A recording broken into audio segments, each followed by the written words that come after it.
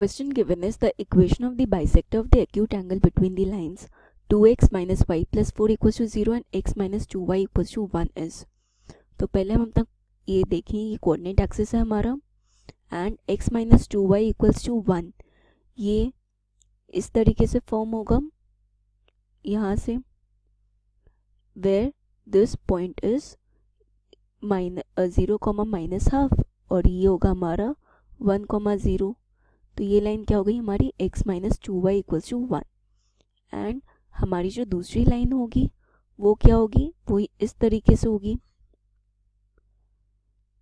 In this way. तो ये हमारा जो पॉइंट ऑफ इंटरसेक्शन है, पॉइंट ऑफ इंटरसेक्शन हमारा क्या आएगा -3, -2. ये पॉइंट हमारा y एक्सिस x एक्सिस पे जो होगा वो होगा -2, 0 एंड y एक्सिस पे होगा 0, 4 and this line is 2x minus Y plus 4 equal to 0. अब हमें पता है कि कोई भी दो लाइन का एंगल बाइसेक्टर में चाहिए तो उसका इक्वेशन क्या होता है, 2x minus Y plus 4 upon under root 2 square plus 1 square equals to mod of x minus 2y minus 1 upon under root 1 square plus minus 2 square. हमें पता है कि यहाँ पर जो ओरिजिन है वो इनसाइड द एंगल बाइसेक्टर होगा.